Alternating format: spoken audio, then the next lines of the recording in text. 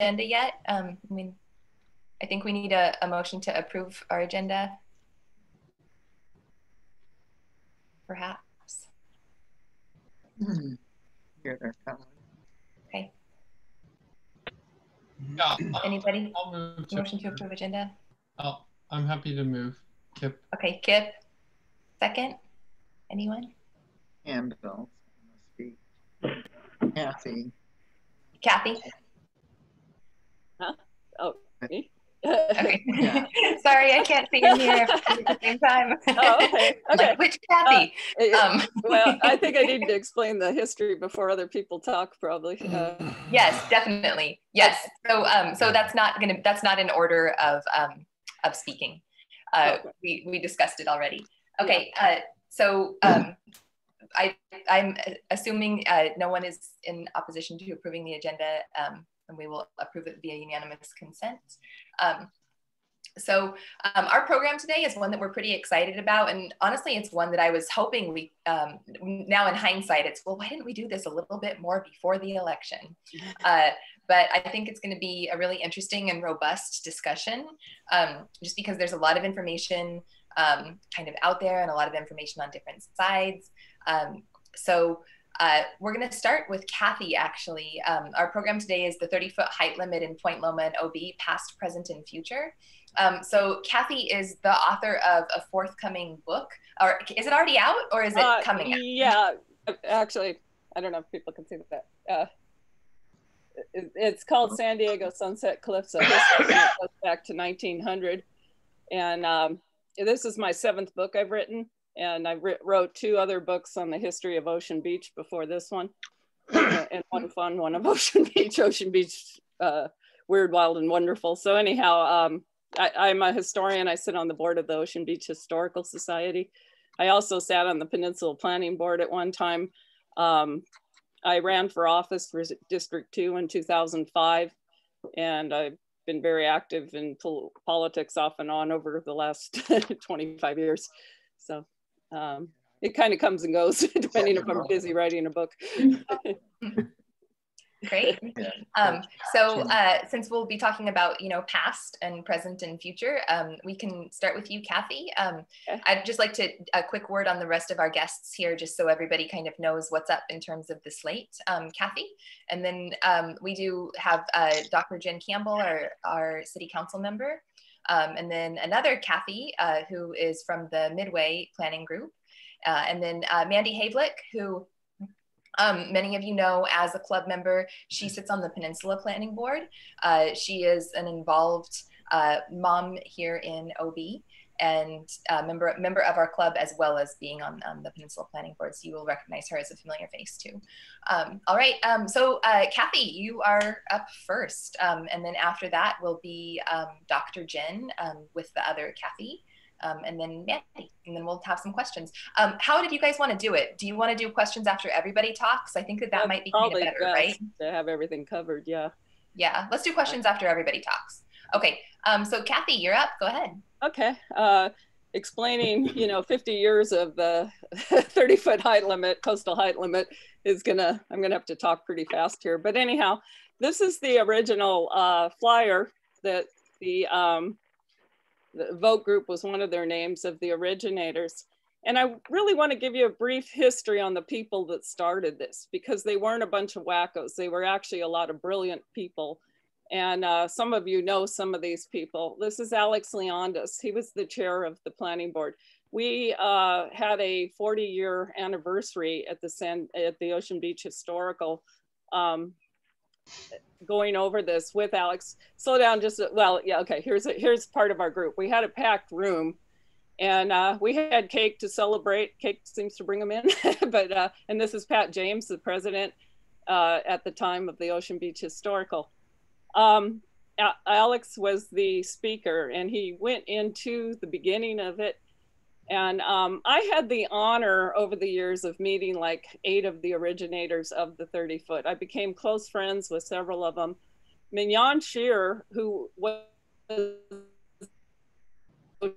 representative, was an amazing woman. We had a talk with her. She was a Rosie the Riveter. She was a teacher. She was one of the high ups on the Sierra Club. She was on the Point Loma planning board in her 80s. And every 3 to 5 years, basically, her and others of us had to defend the 30-foot height limit. It's got a long history of people wanting to bring it down, but a lot of people support it. And that's 30 screens. It could be more people. Still. But this picture here shows some of the first buildings that they either put in or were trying to put in. But let me go back. What was happening? And some of my books talk about this. In the 60s, late 60s, a lot was happening. They wanted to put a yacht basin in OB and get rid of the beaches. And they were putting jetties in. And ocean beaches like the Berkeley or Santa Cruz of Southern California, people were bringing the boulders back on the beach at night.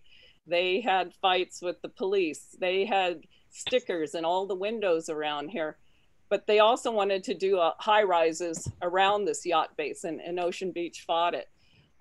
In my book, I talk about in the 70s and 80s, groups of people, the Ocean Beach formed the first community elected. There were planning boards before that, but that was the first community elected planning board. And it was a big deal. And a lot of people participated in it.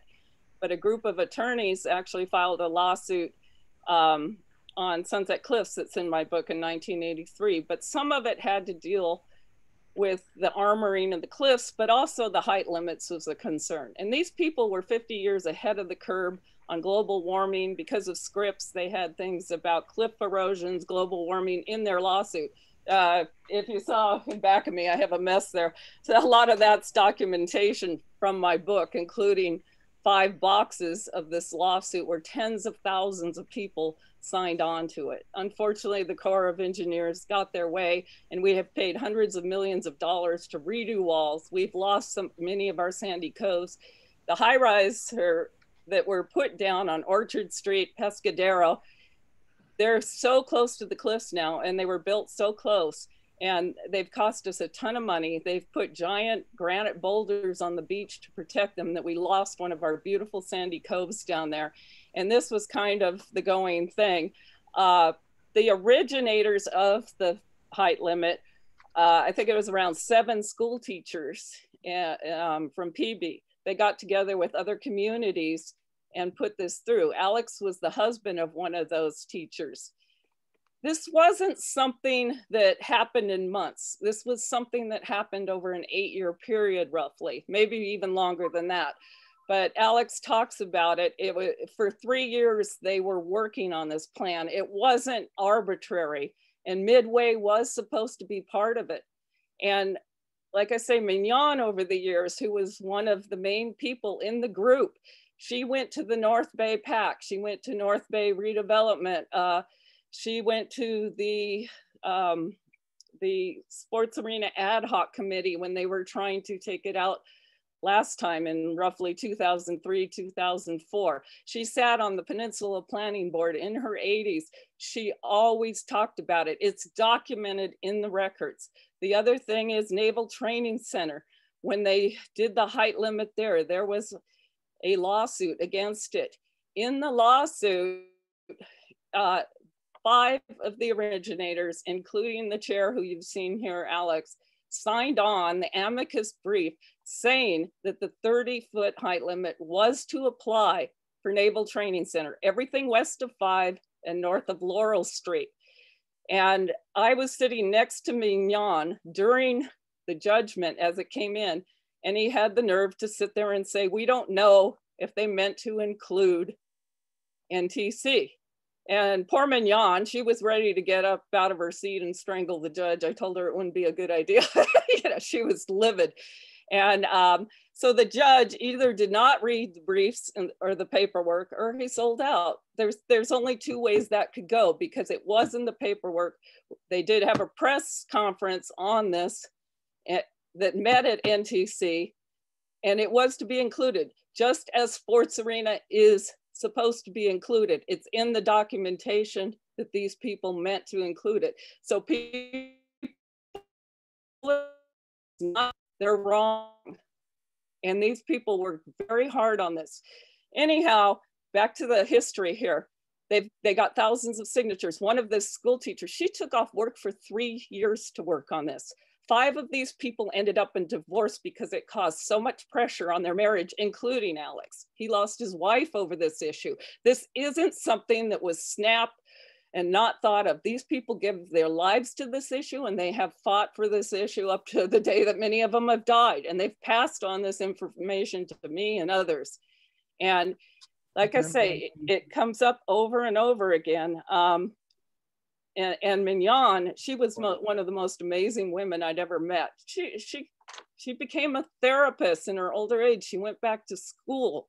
Like I say, a Rosie the Riveter, a teacher on the Sierra Club, an environmentalist. It just goes on and on. So to sit there and say, these people didn't know what they were doing. They were educated, bright. They were Democrats, most of them, and they were early environmentalists, and they did their homework.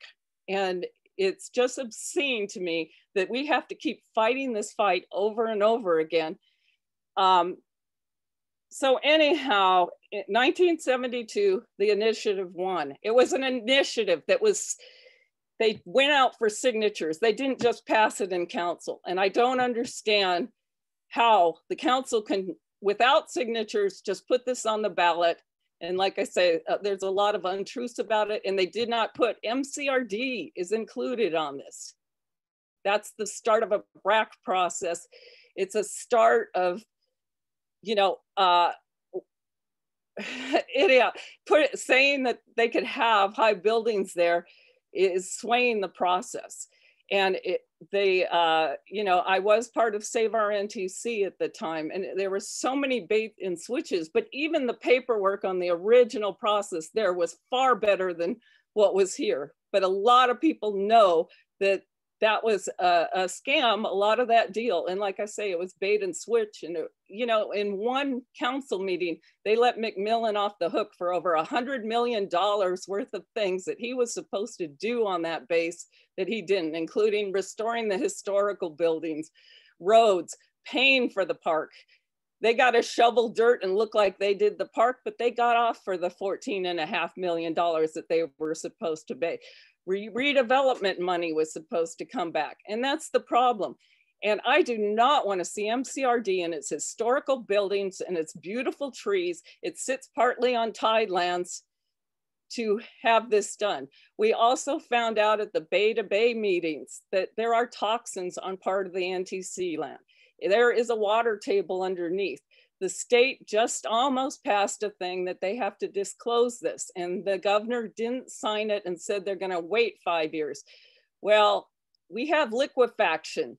You go 6 feet down there and there's water. In fact, when they were doing the redevelopment, one of the printers on the alley of Kurt Street said they went 3 feet down to redo a toilet and they hit water.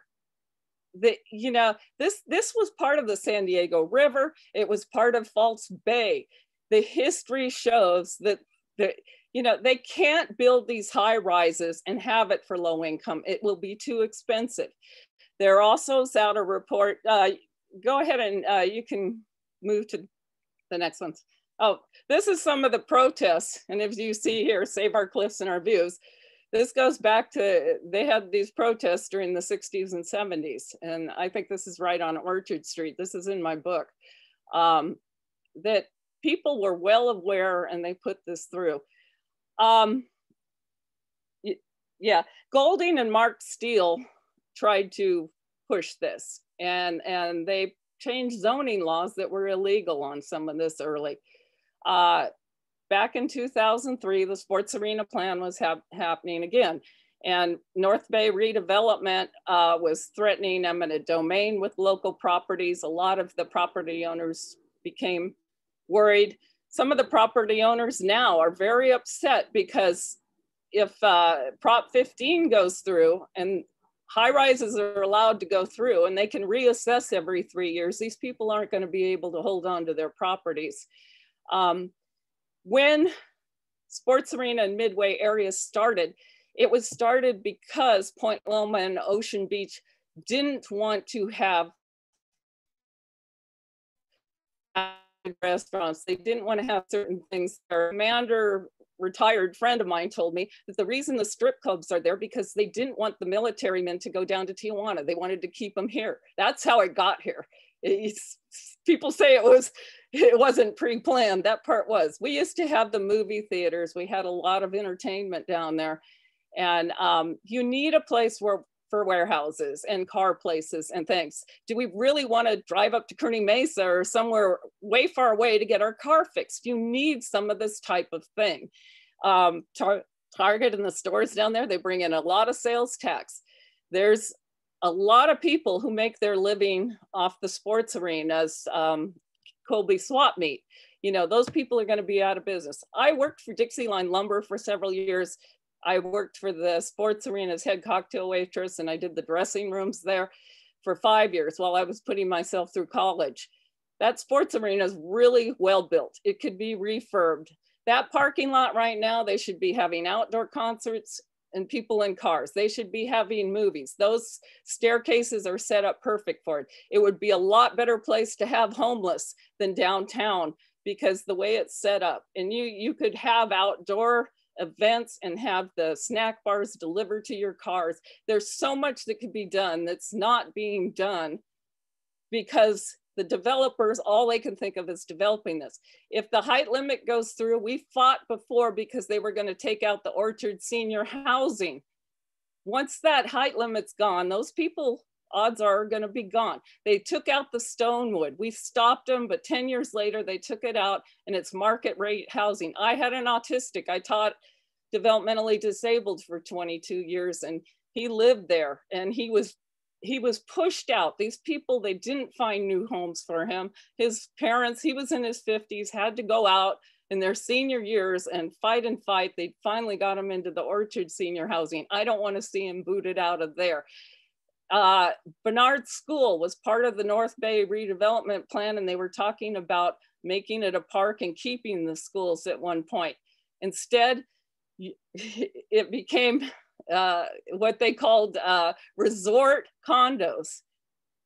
You know, nothing from the redevelopment funds, they went to 2 other redevelopment agencies. If you're going to complain about Midway looking the way it looks, your father, Cathy, he was on that pack. Why did they send the money to other redevelopment areas and not put it into making it look better? It was wrong and it was abusive to a lot of the people there. And the threat of eminent domain, the Kehoe people, I actually spoke for them. When downtown, when they were taking the Cuban cigar shop, I was on the news here in San Diego talking with them. And I don't want to see eminent domain come back because they want to put high rises. There's not low income housing here. It's going to be too expensive, especially on that water table. You may have 20% of the bottom floor being low and medium income, and medium income's $109,000 according to the city website. Most of my friends aren't even making that. Yes, we need low income housing, but this is not going to be that. Is downtown like that? No. And in fact, lots of things were canceled that were supposed to be low income housing downtown. I was there when Zucchett had come into office. They waited till 5:30 after the press had gone to close the SROs. And the one that they first closed, the Marion, they had 650 people in there that became homeless when they did that. It was obscene. And you know, they closed over a dozen hotels, and in that room were the hoteliers just lapping this up, that they would be able to build and that they were able to kick these people out at that point. I was there with Mel Shapiro. He had asked me to stay and see this. And handicapped people, seniors, they were all coming in. I do not want to see that happen to the Orchard senior housing. One of our board members lives there for the Ocean Beach Historical Board.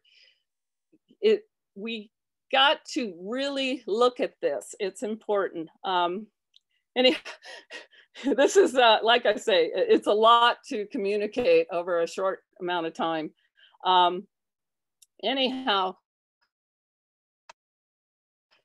thing to combat this and get the word out to the public was that we formed the San Diego Coastal Alliance. We were down at council and there were things going through, a lot of public land grabs and 30-foot height limit issues. We met people from La Jolla, we met people from PB, we formed a group and we looked at the records of the council people, put that up. And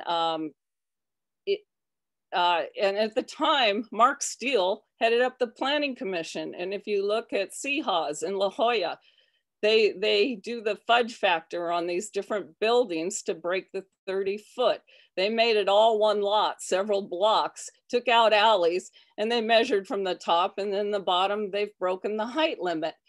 And he was the planning commissioner. They have been doing all kinds of things over the years. Right now, Point Loma High, on the website, it says 3 stories high. In the paper, it says 3 stories high. It's closer to 6 stories. And it doesn't go by stories, it's feet. And the whole idea of the people that started the 30-foot height limit was to have 3 stories and a little roof line, not to have 3 stories that are 20 feet high and some extra stories and some staircases and decks that go above it. They thought this through. It was 3 stories and a little roof line.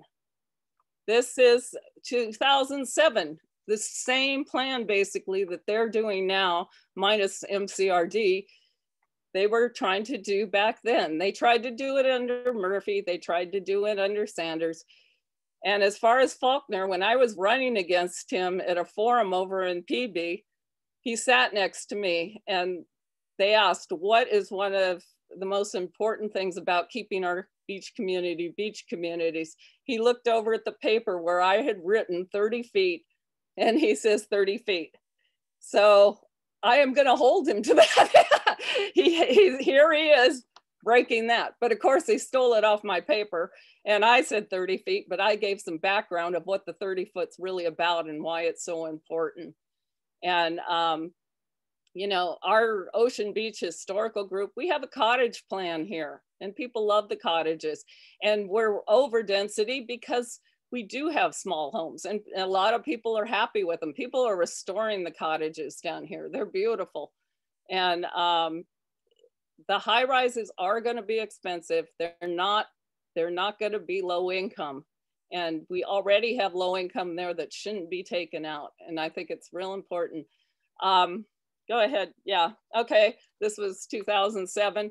This is a bunch of different activists from all over town. In the center is Mignon Shear and Alex. And this was another time they were trying to break the 30-foot height limit and they were trying to fast track it at that point too. And behind them you see, wait, go back for a sec. Behind them you see one of the buildings in Ocean Beach, and to the right is another one. The one to the right actually sits on a pipe that's 12 feet round. And it, from a couple of people, I've been told that it's falling apart and this giant building sits on top of it. The last time we had to spend public money on it was because it was caving under it. This sits on top of sandstone. Read my book about sandstone and how it breaks away. But anyhow, there was a cave underneath. The homeless were living under this building in a cave.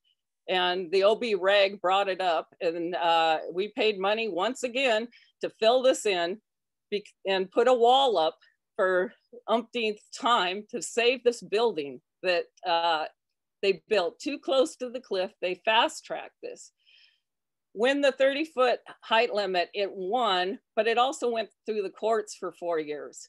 And during that 4 years, a lot of builders fast tracked things, including Pete Wilson and Reagan, some of their buddies on this and other developers. At our meeting, someone spoke about 2 of the buildings having a view corridor. It was 6 inches between the 2 buildings. It was so obscene. The other thing, when this group was putting through the 30-foot height limit, they were also putting through the Coastal Commission. They were collecting signatures for both. Our coast would not be as beautiful without them and the 30-foot height limit. And that's why it's very important. In keeping CEQA alive, which is the California Quality Environmental Act, it's important. San Diego, this this was a study recently of flood prone areas. And sports arena, if you've been down there during floods at certain times, it floods very badly, and they have pumps, and sometimes the pumps have broke in the past and that area is flooded. Streets have fallen through. They've had all kinds of problems. This shows the floodplain. It goes under MCRD, it goes under the sports arena, it goes clear over to Old Town area. And they said by 2050 that this area parts of it may be underwater with global warming. That's not that far away. By the time these buildings are built, it's not that far away. There's also toxic problems. There's also an earthquake fault. That's partly why this transit thing wasn't built on MCRD years ago when it passed council, because it was supposed to go on that property. Because right along on the far side of the airport there towards 5, there's an earthquake fault. It's the same fault that links to Navy Broadway. It's the same fault that did a 4.5 at the time Navy Broadway was being voted on. The city, if they're gonna pass this stuff, they need to be responsible for this stuff. San Francisco had a lot of liquefaction, buildings fell down. That's what can happen here. And it's really not a good place to go high rise. Trojan horse, that's what this is. It's a public giveaway of public land. We can do better with our public land. This is one of the last big pieces of land we have. Dixieline Lumber has been there for years, having to relocate. It's really sad at this point because a lot of developers, a lot of people use them. Like I say, the swap meet, MCRD, it's not on the ballot. I think this is so illegal that they did this, because putting that in with it, that's a base closure. That's a whole different thing, and a whole different, throwing the 30-foot height limit into that and to bust it is just wrong. And how this process has gone through and been fast-tracked with our public land. And anyhow, let me look at my notes here for a second. Like I say, it's a lot to cover in 10 or 15 minutes. I think it is a lot to cover. Yeah, we can send. Like I say, if you've been on MCRD, there's some beautiful historic buildings. There's one big long one. When the military guys go there, they line up under this beautiful arch building, and that's their start to MCRD. They have footprints on the pavement there. I used to go to the military brass breakfast with my commander friend, and beautiful museum there. And I hate to see them leave or be forced out because of what's going on with our city, and not allow the public to know what's really going on there. Okay, I'm good. If anybody has questions, I can probably answer. Thank you so much. I'm sure there will be a lot. But we wanted to make sure that some of the other speakers can talk too. So we don't get time constrained and can have some questions. So Dr. Jin and the other Cathy, you guys are up next. Thank you. Thank you very much. Hi, my fellow members of the Point Loma OB Dem Club. Good to be with you. I want to thank Kathleen for her comments. Understanding the history of something is very, very important. And I want to say that I totally agree with the 30-foot height limit in areas in which we are on the water. So when we are on the beach or on Mission Bay or at the ocean, we should keep the 30-foot height limit. And I'm really glad we have it, because I think it makes San Diego, San Diego. When you come along the 5 and you can see the ocean, you can see the bay, you can see the water, the palm trees, the other trees, the landscaping. It's all very important. It's all very San Diego. We do not want to be Los Angeles. We do not want to be New York. So let me say that I'm definitely on your side with that. But let's talk a little bit about the truth about the Midway Pacific Highway planning area, which is probably the smallest planning area in the entire city. Let me tell you that it is a total of only 1,324 acres. And of this, the Marine Corps Recruit Depot that Kathleen mentioned, and it is a beautiful spot, well kept by the Marines, and it covers 388 acres. That's a lot of land it covers. It is federal property, and therefore it does not come under city laws, nor does it come under state laws. It is completely controlled by the federal government, and happily they have kept it within the 30-foot height limit and have kept it up beautifully. So that leaves 936 acres remaining. Of those 936 acres, only 88 are owned by the city. Of the 88 that the city owns, they lease 48 acres to the sports arena and surrounding area, and they lease 40 acres to senior subsidized housing, which we have absolutely no plans ever to take away. So the orchard will stay. Do not be fearful of that. That will not be taken away. And that is leased by the city to the people who run the orchard for the elderly. And it's a beautiful area. As many of you have visited it, you probably know it has beautiful apartments and landscaping.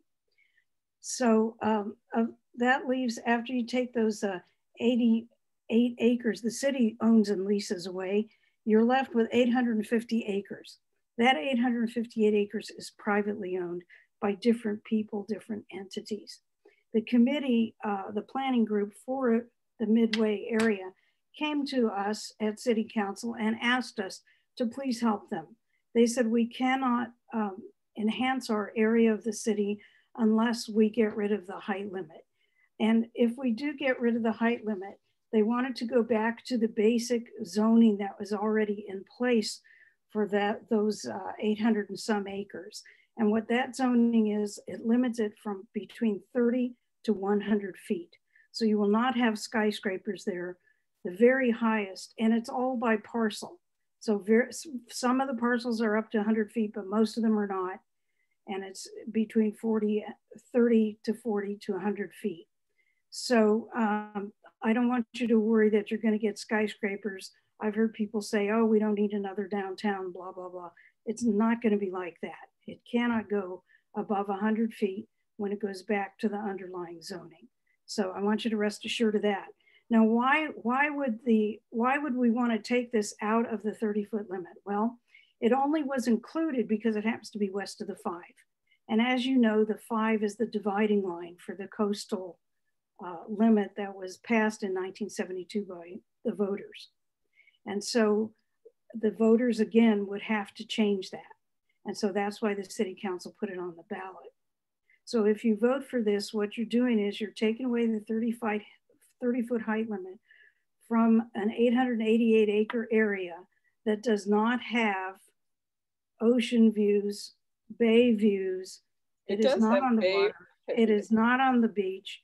And it is an area that is blighted. It is an area with strip clubs and bars. It is an area with a traffic mess. It is the entranceway to Point Loma. And it is actually a diamond in the rough. It can become a beautiful part of San Diego and a beautiful entryway to Point Loma from from the north of the city. So I hope that you will take all that into account. Those are the facts. It was only included because it happens to be a small piece of acreage that's located west of the 5. This measure has nothing to do with the rest of the coastal zone.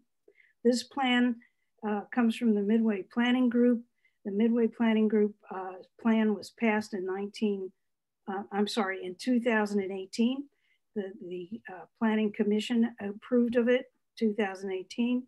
The City Council approved of it, and the Coastal Commission approved of it. This measure is backed by a broad coalition. First time ever that I know of that both the Democratic and Republican parties of San Diego County have agreed to yes on Measure E. And the other thing to consider is the Climate Action Campaign, which is totally behind this. All the bicycle groups are behind this, and everybody is in support of it and both sides. So I don't want you to be swayed by fearfulness. This is not something that's going to lead to the takeover of other coastal areas. So I wanted to make sure that you guys know that. All right, so I want to introduce to you Cathy Kenton, who is the chair of the Midway Pacific Planning Group. And she is also a business owner in the Midway area, been there with her family for many, many, many decades, and is the chair of the campaign for Measure E. And Cathy, if you have a few words you'd like to throw in there with this, I would greatly appreciate it. Let me just mention one more thing, and that is the current sports arena is only 77 feet high. Now, when you look at it, you don't think of it as a really big, high, tall building. Well, it is 77 feet high because it was built in the 1960s before the law was passed in 1972 and approved by the state Supreme Court in 1976. So that's why it was built that high.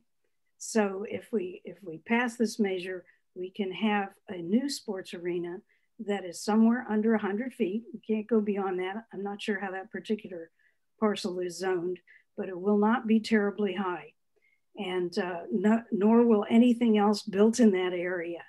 So I hope that you will change your minds and be willing to take a chance to polish up this beautiful diamond in the rough and make Midway a beautiful part of San Diego. And now I'd like to have Cathy Kenton step in. If that's okay with you. Thank you, Councilmember Campbell. And thank you for having me here today. I want to echo some of the comments of Councilmember Campbell, and I'd like to start with a position that I've always held, which is that and stated publicly that the inclusion of Midway in the original Prop D was an arbitrary inclusion because of our location west of the 5. And that was actually confirmed just in the last 2 weeks by Mr. Leondis, one of the original organizers of Prop D, who, when reached by email by a UT reporter, stated, and I quote, "The Interstate 5 boundary was an arbitrary decision because if you wanted to write the whole new proposed boundary in a proposition, most voters would not take the time to understand it and would not sign it. It had to be simple so that the voters could understand it and sign the petition," close quote. So as you can tell from that, it was not, Midway was not included because we were part of the coastal area or the coastal zone that the organizers were trying to protect. We were simply a part of the area that made it a convenient boundary. And I do want to say that while I don't currently live in the community, I was raised in Point Loma. I graduated from Point Loma High School. I have family in the coastal area. We have 3 generations working in Midway. We have owned property in Midway for over 60 years. And it's an area that's very near and dear to my heart. My husband and I are planning to sell our home and move back to Point Loma in the near future. So we don't want to see the height limit diminished for the coastal zone. The fact is Midway is not a coastal community. Midway is a landlocked community. MCRD was included by the city of San Diego in the boundary during the update process. That was not something that we did. No one is after MCRD. No one, I can assure you that the community does not want, nor are we planning to build skyscrapers. That's simply false. It's misinformation.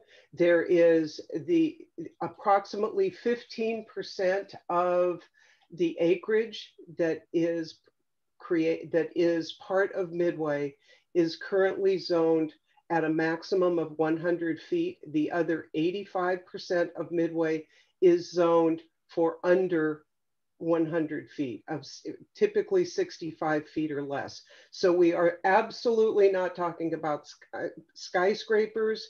We are absolutely not talking about luxury condominiums. That is not in the plan. If you look at the plan that was approved, it's affordable and moderate income housing. It's the goal here is to build a community where you can work, live, play, and shop, and where people who do not live in the community can come and enjoy the amenities that Midway has to offer. The council member is correct. As soon as this passed, as soon as our update was approved, we started working on the 30-foot height limit.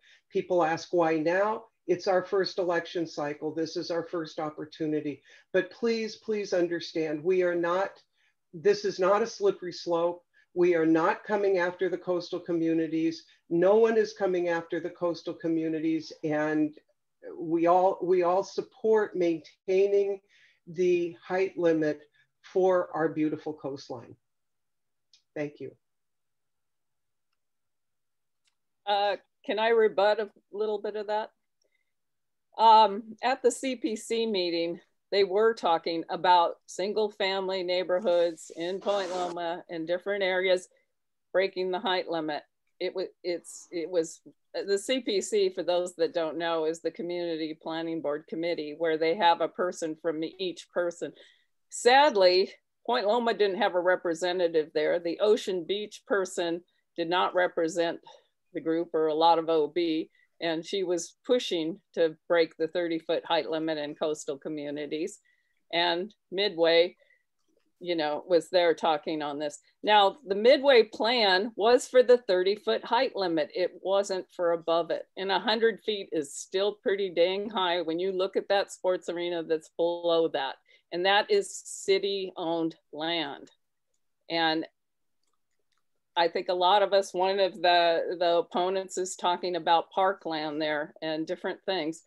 Balboa Park brings a lot of people there. As far as the views, MCRD, which is now part of this plan, is on the bay. You have the San Diego River, which is one of the top bird sanctuaries in California now, and SeaWorld will even attest to that. So you are surrounded by water. Saying there's no water surrounding this is wrong. So all these apply. And like I say, a lot of it's tidelands, floodplains. It's a real, it was water. It was part of False Bay. Mission Bay was later dredged, and where Robb Field was water at one point. So this is wrong, and the history says different on this. And I'm sorry, I just wanted to break it really quick to make sure we have enough time for audience questions, and also to let Mandy speak, which I think that Cathy, she was going to say a little bit kind of no problem. What you were going to say too.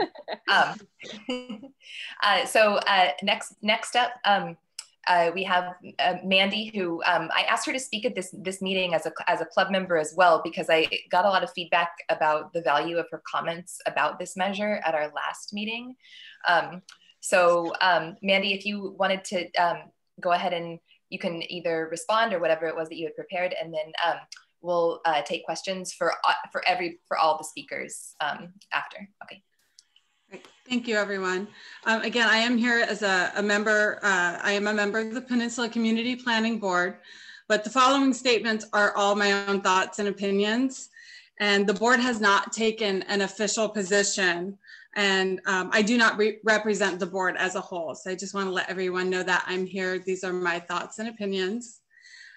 Good afternoon, and thank you for giving me the opportunity to speak at today's meeting. I am a proud military spouse and a mother of 2 young children who attend Ocean Beach Elementary School.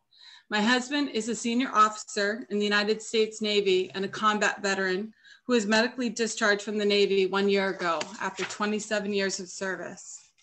I am a concerned parent, and I am passionate about ensuring that our streets and neighborhoods are family friendly and safe for children throughout the peninsula, not just today, but for decades to come. I first became passionate with politics when I began volunteering as the Ocean Beach Elementary School garden coordinator. I worked with parent volunteers and school staff to teach children about gardening and help them grow organic produce that is harvested and sampled by the school children in the classroom and also in the school cafeteria. It was from the garden that I started witnessing traffic safety issues around the perimeter of the school and began to advocate for traffic safety mitigations for the school families. And in 2019, I ran and was elected to the Peninsula Community Planning Board, along with several community-minded individuals. I am grateful for this opportunity, and I believe it is such a privilege to serve this community here. I am against Measure E because it erodes away the protections of Prop D that have protected our beaches and coastal communities from overdevelopment for the past 48 years. It will impede beach and coastal access to the majority of San Diegans, and it does not address essential infrastructure obligations that the Midway Pacific Highway community and surrounding coastal communities desperately need, and is unnecessary in the redevelopment of the Midway Pacific Highway community. Measure E is the start of a slippery slope that will erode the protections that Prop D, also known as the 30-foot rule, that has protected our beaches and coastal communities from overdevelopment for over 48 years. To fully understand why I am against the measure, I need for you to understand where and why the 30-foot rule came into existence.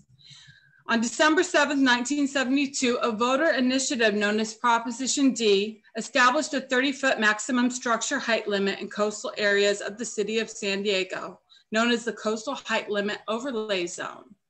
The passage of Prop D was a rebuke to unchecked development and densification of our coastal communities that was inhibiting public coastal views, and it was restricting San Diego's access to public beach and coastal communities. With the motto of "It's our beaches too," two small community activist groups named Beach Action Group and voters organized to think environmentally successfully put Prop D on the ballot, and it was approved in a citywide vote with 64% of San Diegans voting yes. Prop D was declared constitutional by the California Supreme Court in 1976, and the US Supreme Court refused to hear the case and in effect allowed the proposition to stand. Why 30 feet? Community activists in 1972 that put Prop D on the ballot wanted to keep the idea of a height limit simple. Research done in 1970 and 1971 found that 80% of San Diego at the time had a self-imposed 30-foot height limit, with only about 4% of communities having buildings that were greater than 40 feet, which is why they decided to choose 30 feet. The effect of Prop D has been to protect our beaches and coastal communities, to not only survive, but thrive. In the past 48 years, Proposition D continues to allow all San Diegans access to our beaches and coastal communities while allowing for a harmonious relationship between needed development and beach access. Measure E is a direct threat to the protections and the prosperity that Proposition D has brought to all San Diegans. Measure E would impact the entire 1,324 acres of the Midway Pacific Highway Community Plan area, allowing for high rises up to 150 feet to be built throughout the zone, except for 66 acres as outlined in Measure E. Now, please note that 88 acres of the Midway Pacific Highway Community Plan area is owned by the city of San Diego, including the current sports arena site. Measure E will allow for unchecked development and densification west of I-5 and at the critical I-5 and I-8 hub that is a crucial artery for all San Diegos to access our beaches. Residents leaving the peninsula and as well military service members and civilian employees traveling to and from work on the coast. Measure E will essentially allow for a wall of development west of I-5 that will impede and dramatically increase transit times to and from our coastal communities and beaches.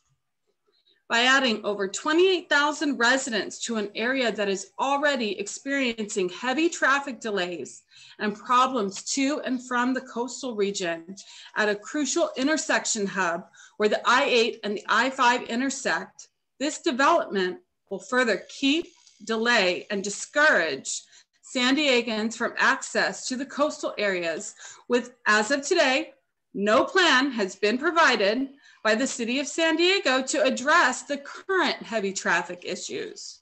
In previous City of San Diego traffic counts at the intersection of West Point Loma Boulevard and Sports Arena Boulevard and Midway Drive, over 80,000 cars a day travel through the intersection with, again, no plan from the City of San Diego to address high traffic throughputs to and from the coastal region and beaches. There are no hospitals on the peninsula.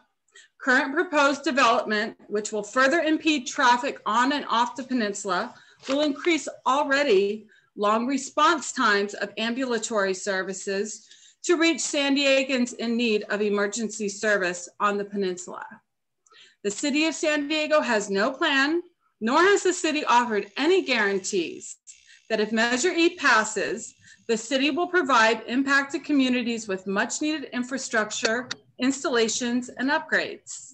Currently, the Midway Pacific Highway community area is already experiencing critical infrastructure shortfalls such as street maintenance, drainage issues, and flooding that the city is currently not yet addressing.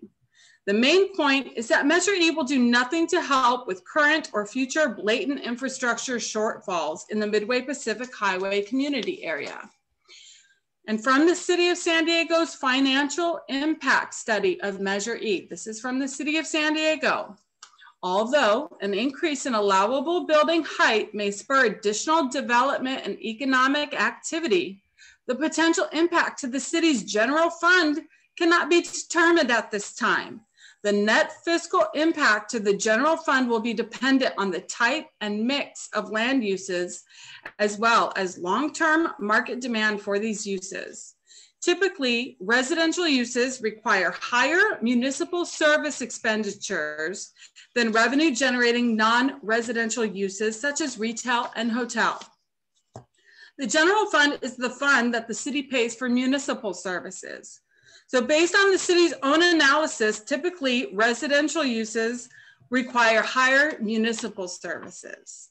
The analysis provides no details on how the city would pay or finance needed infrastructure, and municipal services, Midway Pacific Highway community area, and the surrounding coastal communities that will be impacted by Measure E.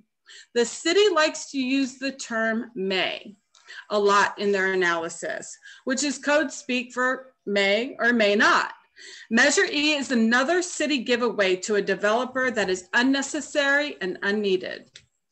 Measure E is unnecessary for development of the Midway Pacific Highway community. In a competing proposal to the city, the Toll Brothers housing proposal was able to achieve the same number of residents without breaking the 30-foot height limit rule. And additionally, their proposal included a soccer stadium and twice as much parkland that did not require the 30-foot rule to be broken. The selection process was used by the mayor, and it was flawed, and it resulted in both proposals achieving almost identical scores, meaning that revitalization of the Midway Pacific Highway community area could have been achieved without breaking the 30-foot height rule. Instead, the mayor, with support from the city council and our council member, instead they chose a path that is the first step in giving our coastal communities and surrounding areas to developers. Finally, I am questioning the ethics of our council member, the city council, and in general, the mayor, that during a pandemic, when most San Diegos are just trying to survive and are unable or are distracted so that they cannot participate in the political process, they chose to push a major development west of I-5 at the critical transportation hub at the I-5 and I-8 intersection. You continue to allow Airbnb to thrive illegally in our community, and wait a second, it's not done yet. Do you know that on November 9th, they are going to be pushing complete communities in possible conjunction with Measure E, which will allow for essentially unlimited and unchecked development of the Midway Pacific Highway community, the surrounding coastal communities, and beaches. And with an outgoing mayor and 5 of the 9 city council seats up for election in the coming weeks, why would the mayor and the city council in particular be pushing so hard for developer-friendly policies? I really ask that you educate yourself on this matter and vote against Measure E. Thank you for your time. Thanks. All right, so I'm assuming we're gonna have like lots of questions. I kind of want to keep the questions more to like factual stuff, because I know that we have a lot of different knowledge base in terms of people that were able to speak. Just kind of questions about facts, and because I know a lot of people have really strong opinions. If you have a question, you can go ahead and raise your hand, and we can kind of continue discussion from there. So, Maren, can you see the raised hands? Oh, sorry, I had made you the co-host. You know what, John, can I put you in charge of unmuting the people to ask questions? Yeah, I'll just call on them, and yeah. Okay, so, cool, yeah. Perfect. Thank you so much. Yeah, no problem. So Suzanne, you're up first. Suzanne Finch. Okay, I have, my first question is for Cathy Kenton. Cathy, you said that you do not at this time live in Point Loma or the Midway district. Oh, Suzanne, can I stop you for just a second? Sure. Cathy Kenton, she chatted earlier that she had she's to log off. So if the question is applicable to, if anybody else can answer it, then you can go ahead and still ask. So I guess my question to her would have been, wouldn't Prop E then increase her property value? I mean, of course she would be for that, it would seem, if it was going to increase her property value. That was my question, going to be my question to her. But thank you for letting me know that, Maren. Secondly, my next question is for Jen Campbell, and is Jen still on the line? Okay, so Dr. Campbell, if Prop E were to win and more people voted yes, would there be any guarantee that housing built on the former sports arena site would have at least 1 parking space per unit? Because not only do we have a serious traffic problem in Ocean Beach and Point Loma and just getting here, it seems to me that we also have some parking issues. I mean, literally, if there's a big concert, there's people parking on my street and I'm 4 blocks away. Do we have any kind of guarantee that folks that would be living in what used to be the former sports arena area would have guaranteed parking spaces? Thank you for that question. And before I start, I want to say that I am the only council member who voted against changing the parking. The parking laws before were that there had to be so many spaces per living quarter, and the city council almost unanimously voted that out. I was the sole voice that said that's crazy. Until you have enough mass transit and enough ability to use alternative forms of transport, you cannot deny people parking spaces. This is Southern California. We need our cars. And so I was the only lone voice that stood up for us. I think everyone in District 2 agrees with you, and I certainly agree with you. As far as the details of what will be built. But that being said, will there be 1 space per unit? I have no idea, because the city council has now passed this new rule. The builders will have to consider what the marketplace wants, and they will have to get their plans approved by the city. So that depends on the future. It has nothing to do with Measure E. Nothing to do with Measure E. And I just want to say that the lady who questioned my honesty, I am hurt by that. That was totally uncalled for. Everyone in this city, Mandy, everyone in this city and on our city council cares about our city and making our city a better place. We may disagree on some issues, which is just fine, but we do not question each other's honesty. And I will take my leave of this meeting now. Thank you very much.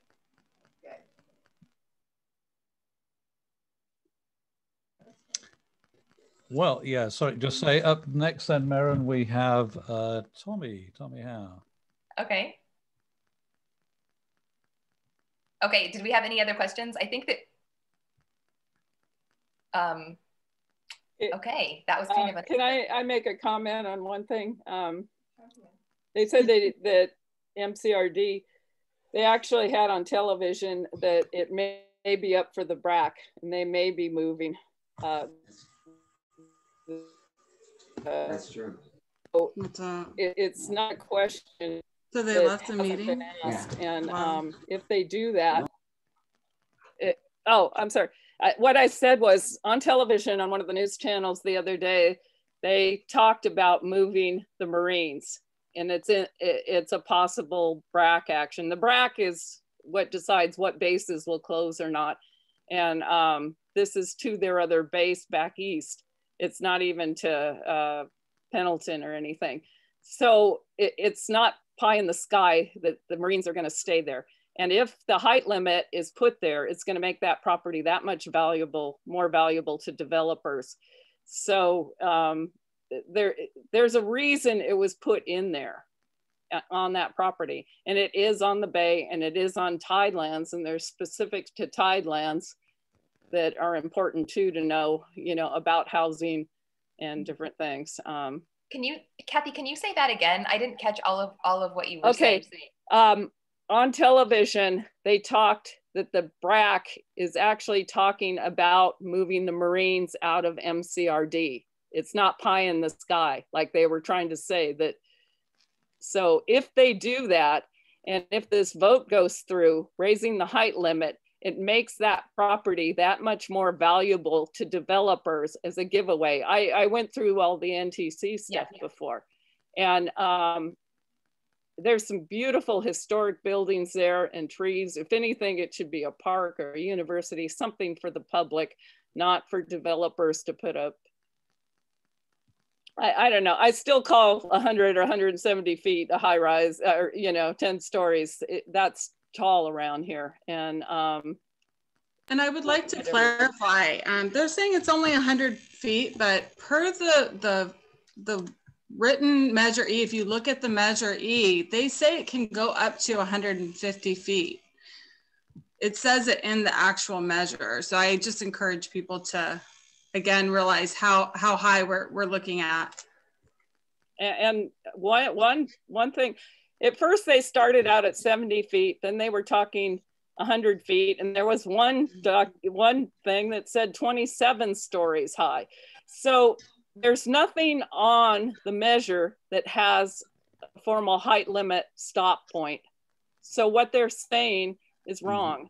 You know, the measure is so badly written and so much left out. Like I say, if you're leaving out MCRD, if you're leaving out the height limit, if you're not telling people that the master plan was for 30 foot, I don't see how the city attorney could have approved this to be on the ballot. And yet they had clean elections, which people have been working on for 40 years, and that didn't make the ballot. It something that actually may help the city a lot. And this was fast tracked. When I went to the CPC meeting, they didn't say that if you changed from your computer to a phone, you couldn't log on. I couldn't log on to that meeting. Lots of people were getting cut off. They've also eliminated the Brown Act in their meeting, which is one of our protections. Also, the city attorney and Todd Gloria worked on not having to provide certain public documents now. Donna Fry is suing on public documents. This is a mess. And it's the Democrats and the Republicans. And as a Democratic group, you know, I hope you guys are listening, because we need to reel these people in, and the clean elections would help keep the big money, the developers, the good old boys. In this initiative too, Cushman, all these developers are putting tens of thousands of dollars into it. The few people that are fighting this are putting, I know one person that's putting their retirement into opposing this. You know, it's people like me, and I don't want to every 3 to 5 years get back drawn into this. I would like to relax and keep writing my books, but I put this into my books a little bit on Ocean Beach and Point Loma because we keep getting attacked by this, and I'm trying to teach the people the history.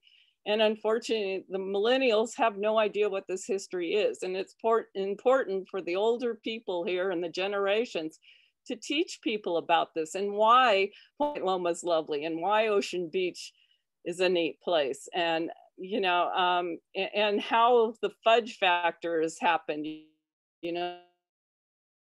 Okay, let's do one more question. Years can we have ago, they were John, can we go to fudging it right of the questions? Anyhow. Yes, Tommy's next up. Thank you, Madam Chair. Thank you, John. I appreciate it. It's nice to see everyone. I can see I haven't had a haircut in a while. No, this is a good discussion. It's a shame that this discussion is happening so late in the process. My question, I suppose, is for the proponents of Measure E. A lot of this sort of fire under the frying pan need for this apparently is because of a shortage of housing. The real problem, of course, is that people can't afford down payments, not that there isn't actual housing stock available in the city.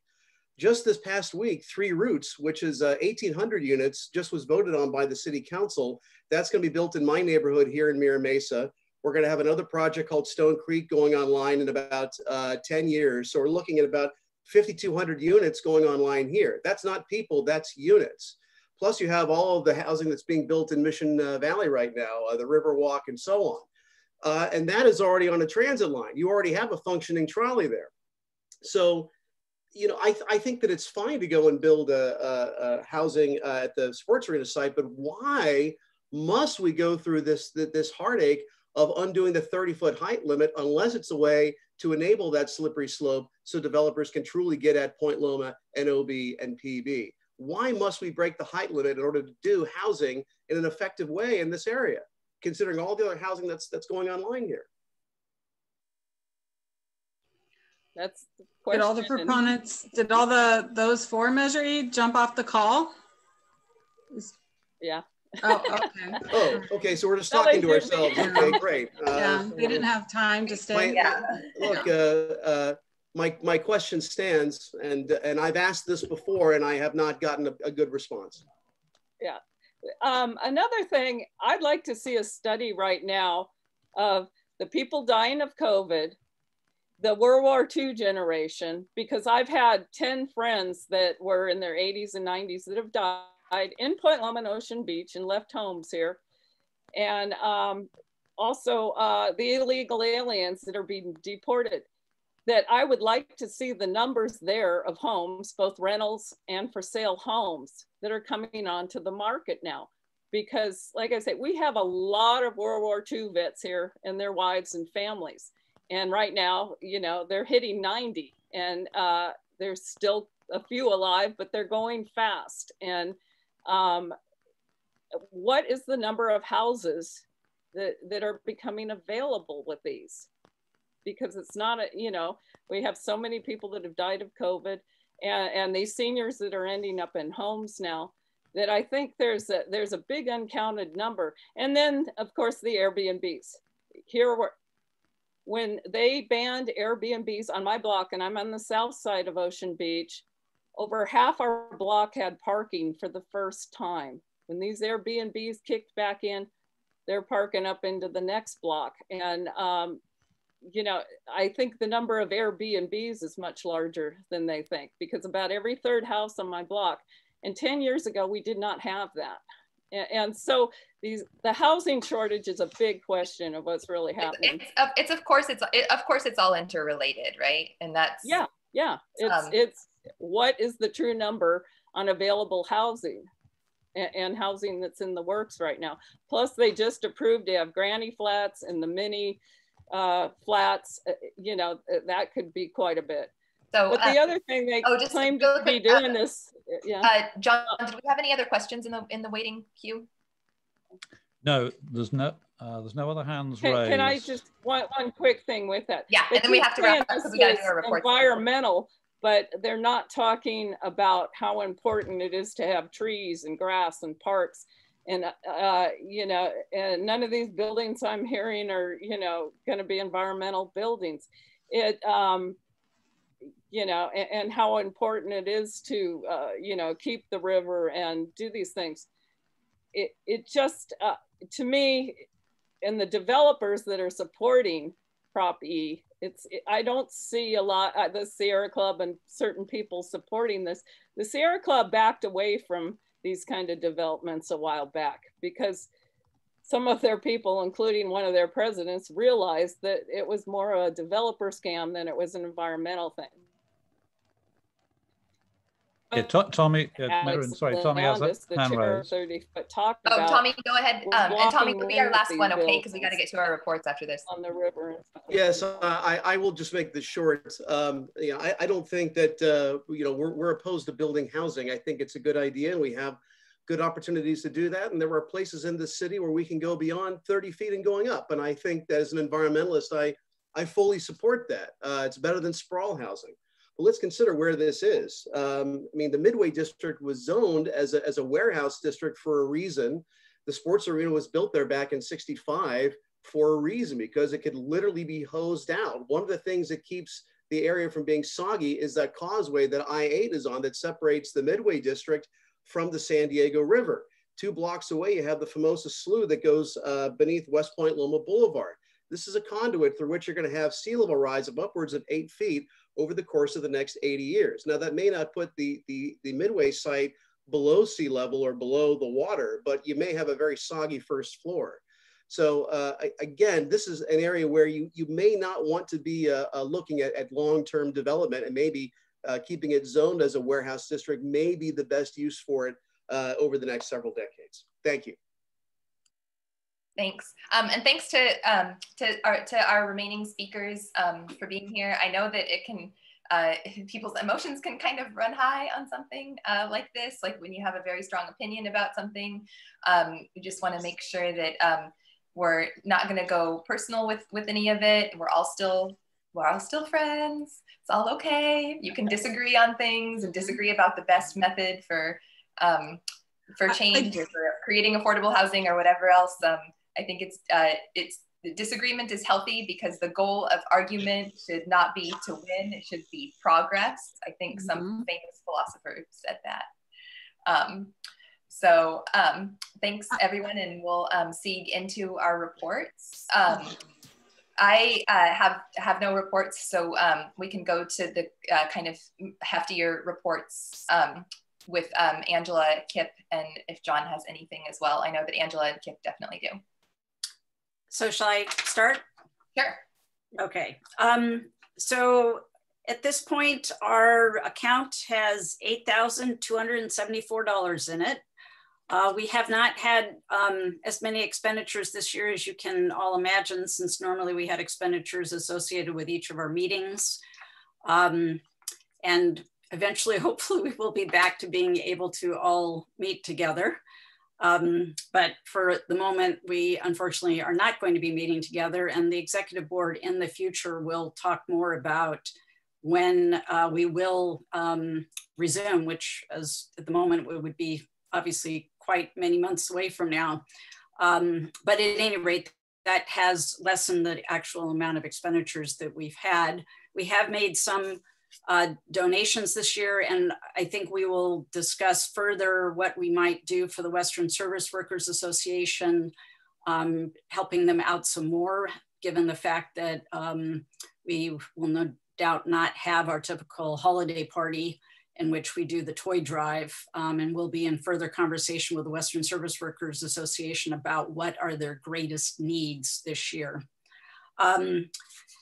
I also just remind people that every year starting in November 1st, if you end up renewing your membership in the club, that will take you all the way through December 31st of 2021. And we'll make a major drive to encourage people to become members again, which, as you know, we try to push folks to actually renew in December and January, but we'll talk more about that at our next meeting. But at any time, you can always go online and renew your membership. And at that note, does anybody have any questions? If not, that ends my report. Hi, this is Kip, secretary for the club with the secretary's report. We had a great propositions meeting last month. Thank you for everyone who came. That was so informative. And we've published the minutes, and I just want to put them up here so we can get them passed.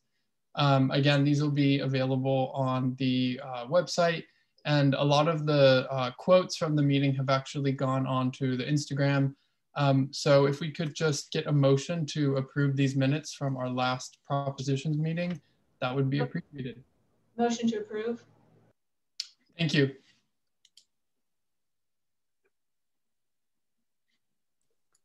This is Angela, I second. Thank you. And any opposing? All right, thank you very much. And I'm looking forward to posting about and maybe getting some more information from Kathleen, because this was some really great history today. Thanks again. Thanks, Kip. By the way, guys, if you aren't following us on Instagram, please do, because Kip and I have been taking pictures of some of the good neighborhood election signs. I was actually trying to figure out how to make my house be a combination Halloween decorations and also election related. If anybody has any excellent ideas on that front, I've got a couple days left. So if you see awesome election signs in your neighborhood on your street, let us know so that we can spotlight that. Or if there's anything else that you'd like us to feature in terms of initiatives that you volunteer for, if you need volunteers, if you just want to generate interest for any specific local thing that you're trying to highlight, right? I know that a couple of different local groups are still doing beach cleanups, still doing all of that stuff going on. If you have a local business that you would like us to, I don't know, if you have anything kind of for the club that you'd like to talk to us about, please reach out to us also, because this is for you. That's kind of the whole idea, is we want to provide a service to everybody and help our community. So I think, John, did you have a report? Nope, nothing to report. Nope. Other than something's happening on November the 3rd, but I think everybody knows about that. Oh, what's that again? What is that? Something I can't slip my mind, but something, yeah. I know there's something on that day, right? Maren, this is Viv, can I make a comment about that? Of course. Hi everybody. Nice to see a bunch of familiar faces. So I've been helping the Biden-Harris campaign, and we had a call today. One of the things the campaign has done is set up a voter hotline to answer voters' questions. A lot of confusion out there. A lot of people don't have access to internet, computers, that kind of thing.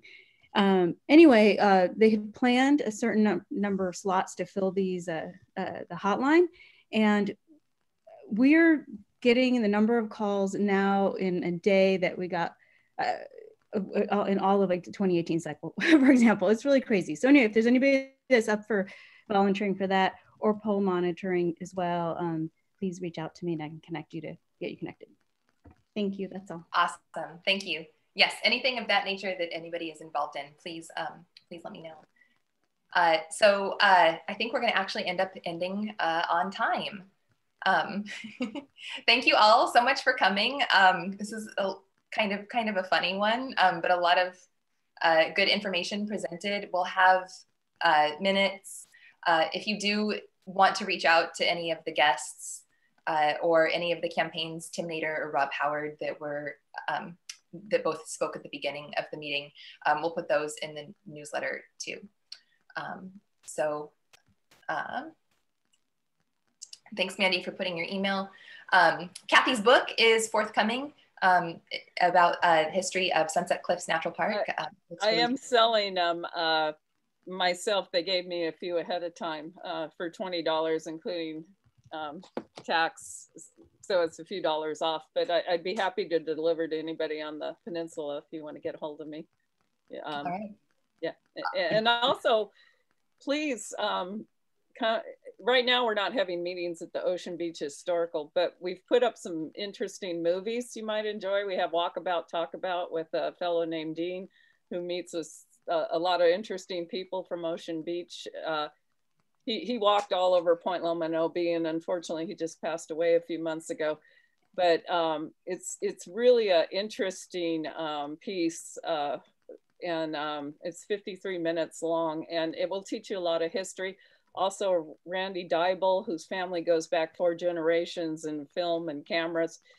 There's a black and white movie of San Diego, including Sunset Cliffs and Ocean Beach.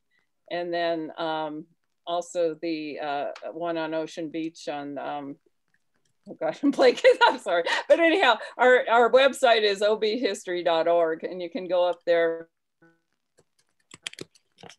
Having meetings, we're putting up some of the movies and programs that we've had over time, but it's a great way to learn the history. So anyhow, thank you guys. Appreciate it. Thank you all. I hope everybody's maybe pre-ordering some champagne for after the pink Viv all the way. Yes, so we'll send out the newsletter. If there's anything in the meantime, you know how to get a hold of us. Thank you all for joining. And thank you for all of the wonderful work that you're doing to create the good future in terms of political stuff in San Diego and beyond. Thanks, guys. We are adjourned at 5:27. And there's a little red thing. Everybody's welcome to stay on and talk. Fine, totally fine. We're just not having any more meetings. Bye-bye. Thank you. Whoops. Thank you, everyone. Trying. Thanks, Cathy. Is there any way that the link for Kathleen's book can be shared? Let me see if I can find that, because I do have her email address, and that might be the best way to get it like right now. Because I think that, hang on one second. I know that I do have her email address. Hang on a second.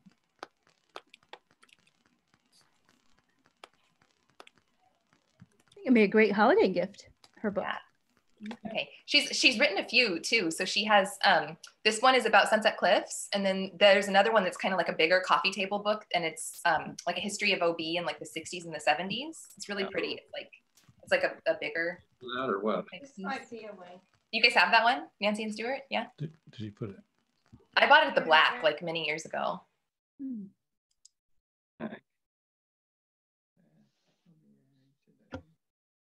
They don't. She doesn't.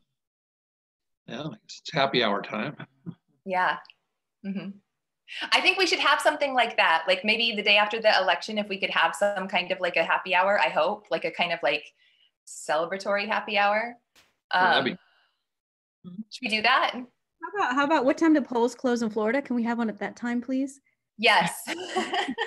What time is that? I don't know. Is it in, I don't care if it's in the night.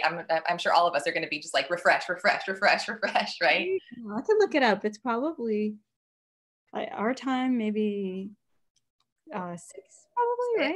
Yeah, let me look it up real quick. Because yeah, we could certainly do that.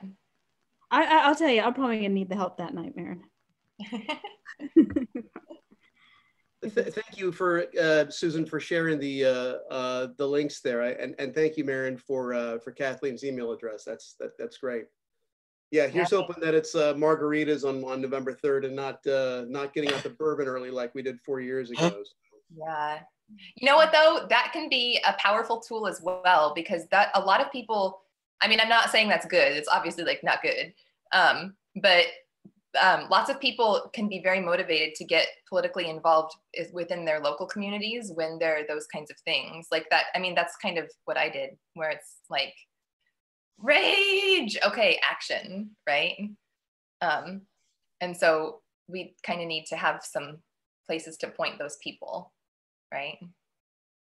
I thought it was interesting that she just kind of stomped off. I did too. Yeah. It shows that she's not a servant. She doesn't understand that we have the right and the responsibility to keep our electeds on a path that we want, not what they want. So I thought that was just really the article that that Frank Gormley had in the OB Rag about her hubris and her pride. I think we saw it in evidence today. Yes, I agree. And I'm sad to see that, especially since she wants to run for city council president against Monica Montgomery. I am I'm very sad to see that. I would have liked to have seen a little bit more class and a little bit more ability to understand that pushback is what she has to expect. And she has to work through that. And that is our responsibility. I'm very upset. I'm very sad to see that from her. Yeah, I had a couple questions for her that, you know, she missed the whole question section. Well, how about everybody who has questions for her? We can email her office and say, we wanted to ask you these questions, but you were not here.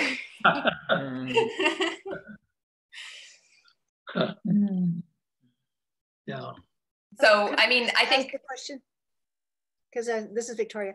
I just wanted to ask Deb if she would put her information out there someplace so we could access her. Sure, I'll type it up.